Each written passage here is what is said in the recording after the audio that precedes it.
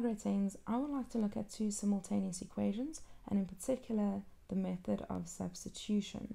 So I'm going to do exercise 5 on page 55, and I'm going to be looking at sum number 2 and 3. So for number 2, it looks like this one over here, and the first thing you want to do is you want to find out which one of the two equations will be easiest to work with. So when I actually look at my very first one, this one will be the easiest to work with because the variable y is all alone. It doesn't have a coefficient, so it will be easiest to work with this one. So what I will be doing is I will be calling this equation equation A, and then the next equation will then be equation B. So when I actually work with equation A, I'm going to write it down. So I'm going to say 3x minus y equals to 2, and I'm going to solve for y. So y will then be equal to 3x minus 2, and I'm going to put it in brackets because later I would need to substitute this value instead of y. So I'm going to call this C. Now when I substitute something, I need to make sure it's in brackets, and then the second thing is I cannot substitute it into A, because the reason for this is if I substitute it back into the equation that it comes from, it will actually cancel out, so it won't actually help that I'm doing that. So I will be substituting it into equation B. So whenever I do something, I need to write down what I'm doing. So I'm going to say substitute C into B. So let's do just that. Let's then write down equation B, which is 7x minus 2y equals to 8. So that's equation B. Now instead of seeing y, I want to see 3x minus 2. So instead of seeing this y over here, I need to see 3x minus 2. So 7x minus 2, and then in brackets 3x minus 2 equals to 8.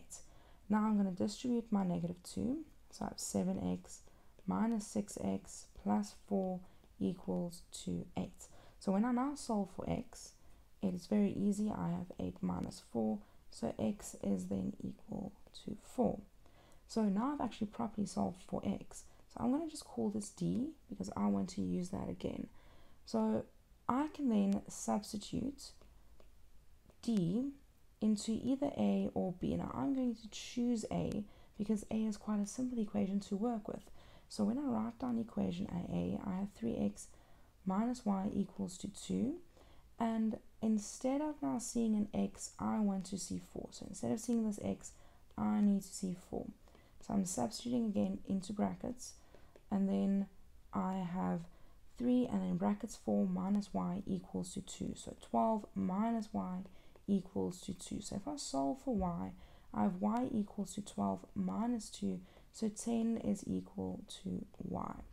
Now I have properly solved for x and for y, because for C over here, I've not solved for y completely. I've only solved for y in terms of x.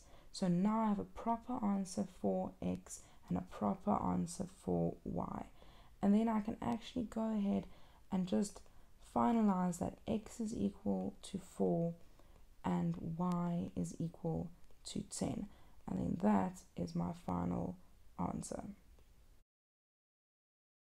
Looking at number 3, again you need to try and find out which one of your two equations will be easiest to work with. And when I look at the second one over here, this one will be easiest to work with because the variable x is all alone without a coefficient. So when you name them, it will again be easiest to name this one A and then the first one actually B, because you're going to work with the second one first.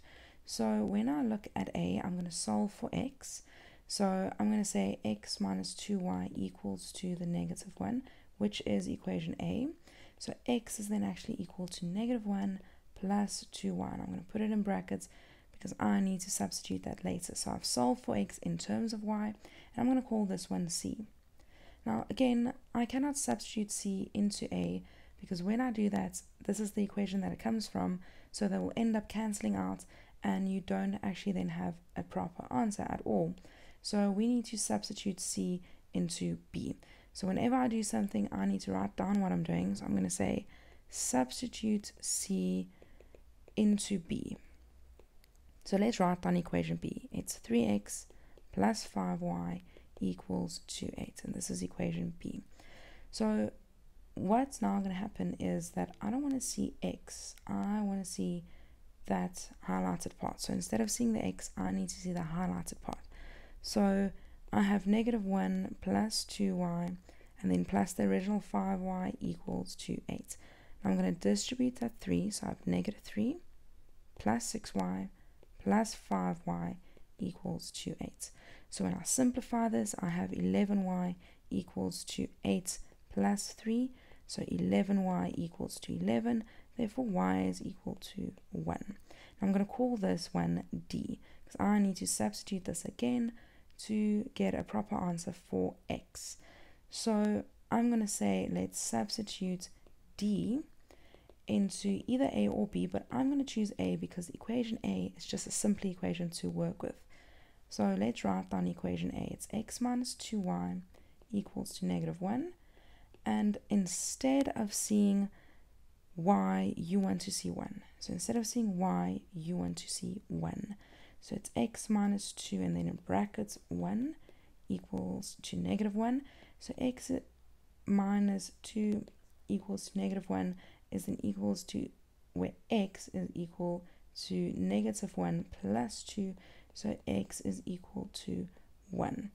So now I've properly solved for x and y, not in terms of other variables, but all alone x is equals to 1 and y is equal to 1 as well. So I can just write that down, x is equal to 1 and y is equal to 1. And again, that is then my proper answer.